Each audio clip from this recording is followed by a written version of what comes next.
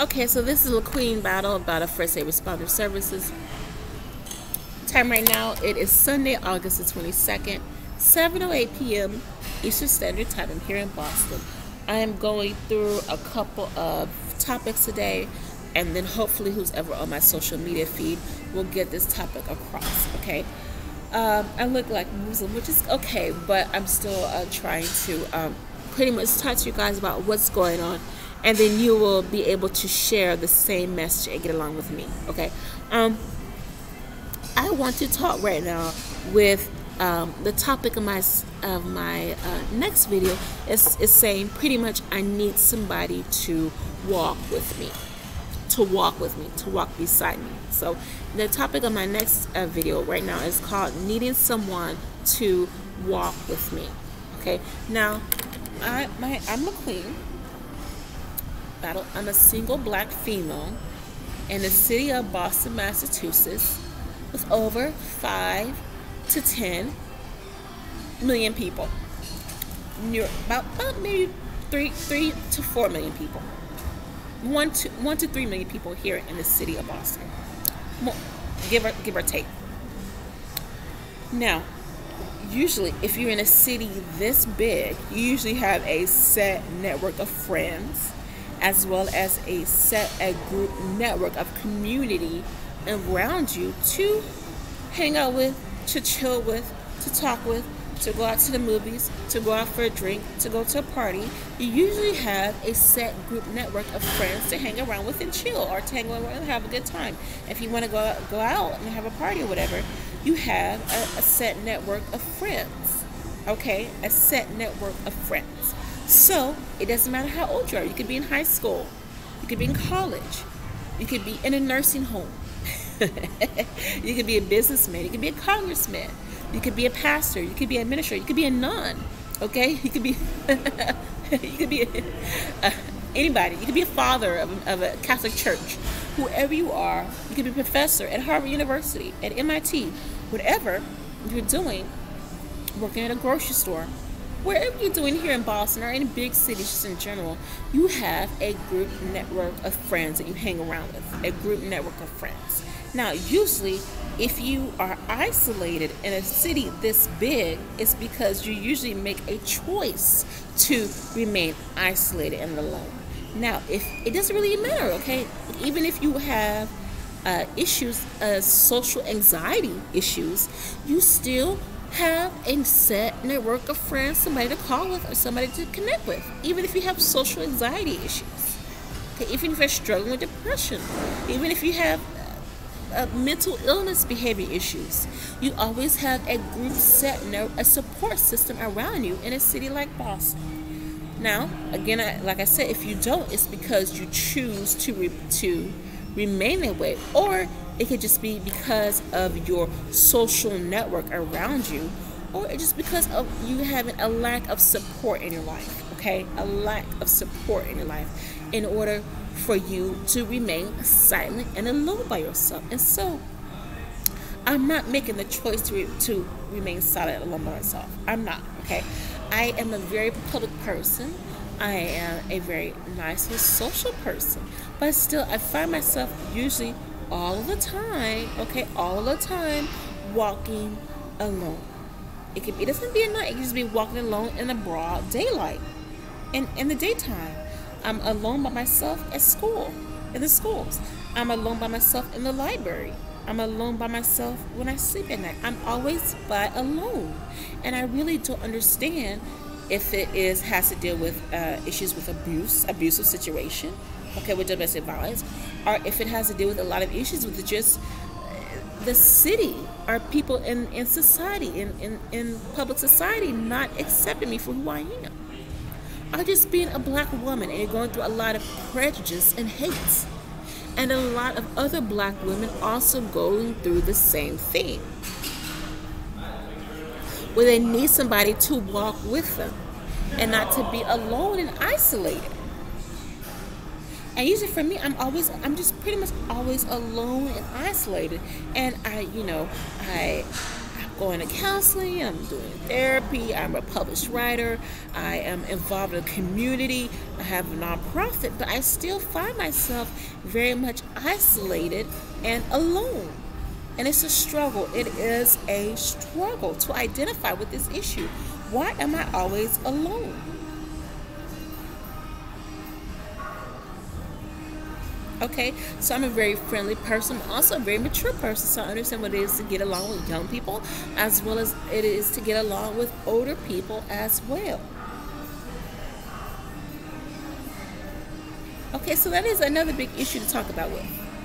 And sometimes it's either an issue with hate or an issue with people just not accepting you for who you are and pushing you in a direction where I deal with a lot of social issues like, well, she needs a man. She's broke. She's homeless. She needs a man. But still, when I did have a man, he locked me upside the house with his nasty, dirty dog. And I'm going through a legal issue with the same person who still continues to call me. Or you have to deal with the social issue where she doesn't have her friends, but the only friend she should have should be her husband. But even in other close sects, or even in different religions, that is not the issue with women. Women are very much involved socially with other women or with other people in general. You really don't need permission to have friends in different social sectors, as well as in cultural activities. You don't need permission to have friends, or you don't need permission to have somebody walk beside you.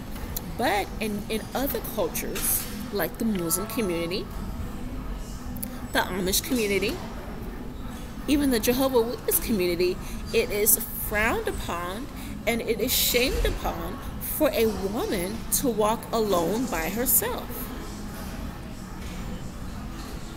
It is shamed and frowned upon that a woman needs a male escort to walk with her. It is frowned upon, especially in the Muslim community.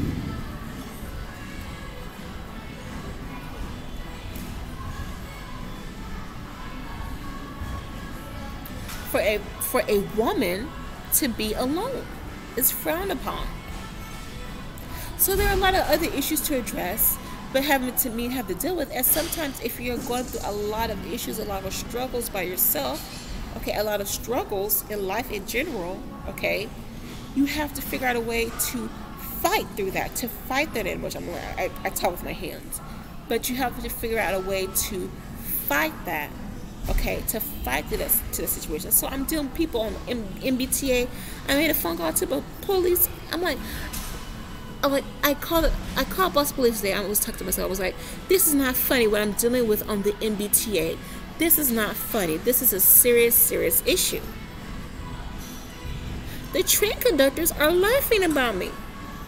People in Boston is a big city, but still, if your business is on the street, your business is on the street. And that's how it could be in a domestic violence situation. Somebody could put you out on the street, or your family could put you out on the street and leave you to suffer for yourself and suffer the consequences and come back to that violent relationship that you left with before. And you still even leaves you even more alone and leaves you even more isolated than before in a more abusive environment.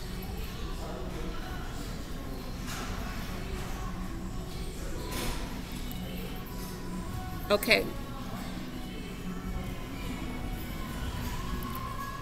And in the Muslim community, it is frowned upon. I was watching today on YouTube. They have special rules against women walking alone on the street.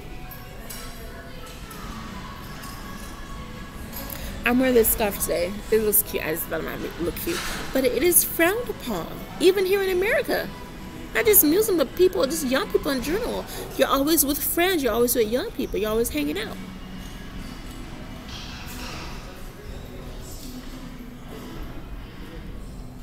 Walking, they're always hanging out with each other, walking down the street with each other, hanging out, smiling, having a good time, laughing, conversing.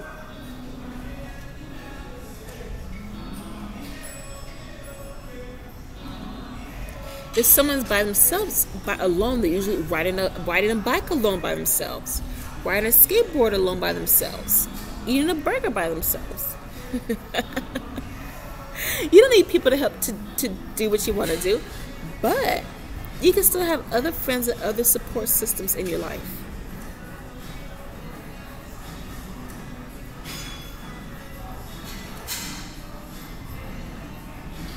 It is frowned upon in this climate, on the street here, Northeastern University here, okay, whatever street this is, in this city of Boston, okay, to be alone and to continually be alone and continually be isolated by yourselves. And what I was reading today is that in the Muslim community, most women have to ask permission to go somewhere to do something, so they can have an escort to protect them, as well as just people knowing about them, what they're doing. But it could be a good thing, but at the same time it could turn into a negative connotation as well.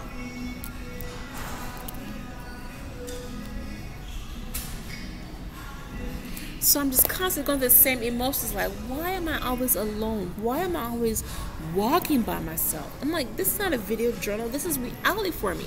I'm not writing this out. This is the real deal. This is reality for me.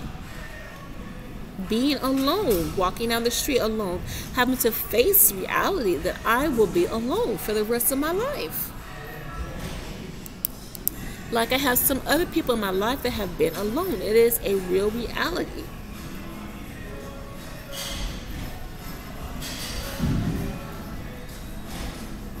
So if you have any thoughts, comments, or experiences, just talk to me. This is LaQueen, okay? Email me at battlefirstaid@icloud.com, BATTLE, the number 1, STAID, @icloud.com.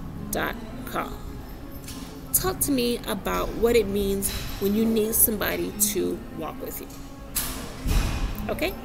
All right. This is LaQueen, Battle First Aid. Love you guys. Bye.